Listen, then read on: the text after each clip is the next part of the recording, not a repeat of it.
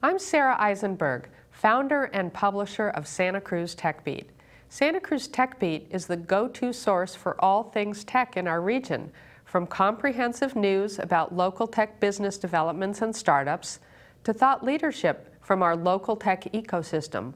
Plus, Santa Cruz Tech Beat has job and event listings, resources, and more.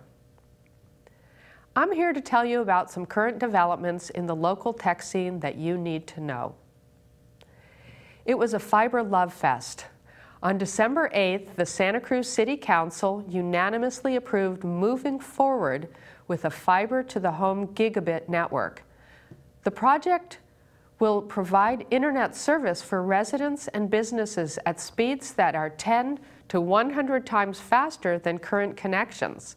The city, in partnership with local internet service provider Cruise.io and the nonprofit Development Council, will pursue lease revenue bonds to pay for the lion's share of the tab.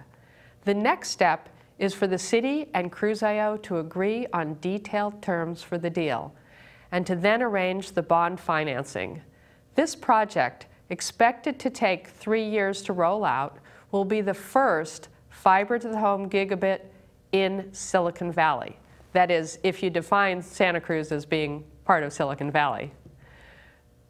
Earlier this month, Linda Weinman and Bruce Heaven, founders of the online learning company lynda.com, shared their passion, startup challenges, and success stories during a lively talk at the brand new Colligan Theater in Santa Cruz.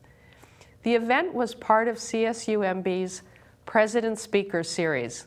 The founders traced the evolution of lynda.com from humble self-funded beginnings in 1995 to their $1.5 billion acquisition by LinkedIn earlier this year.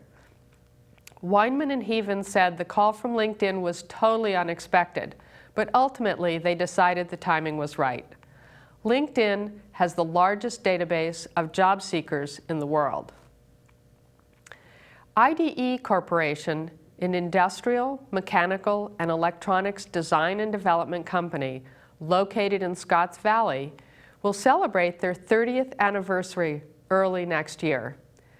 IDE takes product ideas from concept through all the development stages so that the product is ready for mass manufacturing. Products include, for example, medical devices, carbon fiber bicycles, consumer electronics, wearables, and more. IDE works with all size companies, from small startups to Silicon Valley giants. I call IDE the 30-year-old company you've never heard of, because typically they stay behind the scenes once the product is released. Local company Full Power, a technology leader for wearable and sensor-based devices, has been awarded a new patent covering a sleep monitoring system, including monitoring a user's movement to determine when the user is falling asleep. It can also distinguish between power naps and longer sleep. Sounds good. The technology enables users to optimize their sleep patterns so that they feel more refreshed. Full Power has a variety of other patents for technologies used in activity trackers, smartwatches, and smart beds. That's right, smart beds. Thanks for watching. Tune in next time for more news and developments from the Santa Cruz tech scene. And of course, for the latest news, jobs, and events anytime, go to santacruztechbeat.com.